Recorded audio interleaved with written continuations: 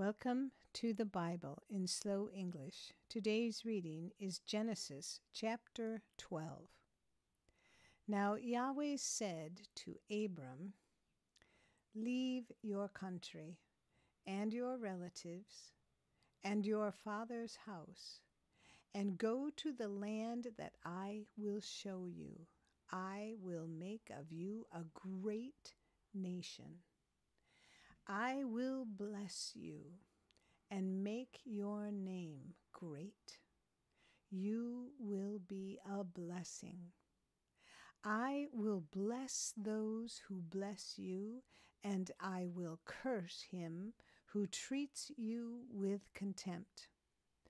All the families of the earth will be blessed through you." So Abram went as Yahweh had told him. Lot went with him.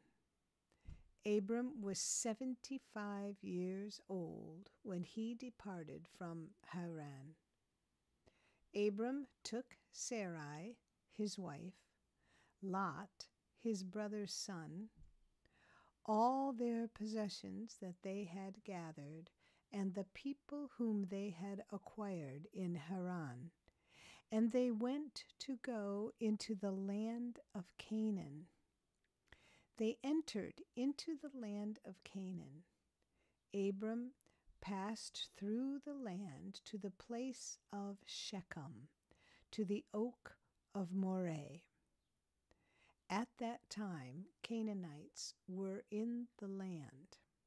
Yahweh appeared to Abram and said, "I will give this land to your offspring."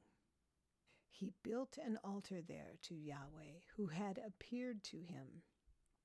He left from there to go to the mountain on the east of Bethel and pitched his tent, having Bethel on the west and Ai on the east. There he built an altar to Yahweh and called on Yahweh's name. Abram traveled, still going on toward the south. There was a famine in the land. Abram went down into Egypt to live as a foreigner there, for the famine was severe in the land.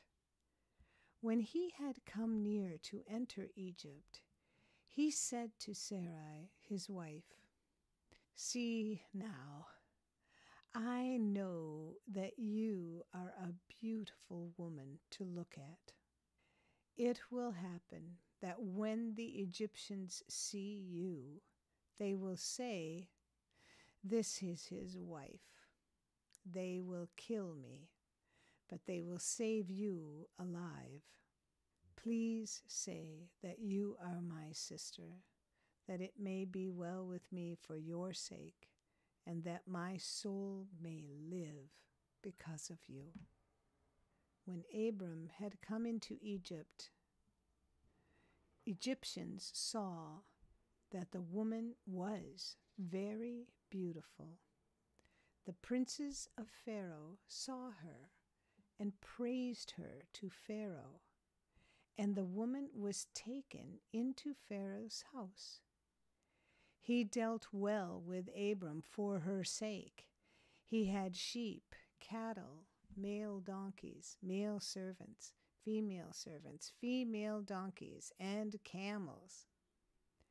Yahweh afflicted Pharaoh and his house with great plagues because of Sarai, Abram's wife. Pharaoh called Abram and said, "What is this that you have done to me? Why didn't you tell me that she was your wife? Why did you say she is my sister, so that I took her to be my wife? Now, therefore, see your wife, take her, and go your way." Pharaoh commanded men concerning him, and they escorted him away with his wife and all that he had. This is the end of Genesis 12. Come again for the next chapter. Find a link to our website in the description below. And if you found this podcast helpful, Please like us, subscribe, and share us with your friends. Thank you for listening to the Bible in Slow English. This is Janet Benish, your reader.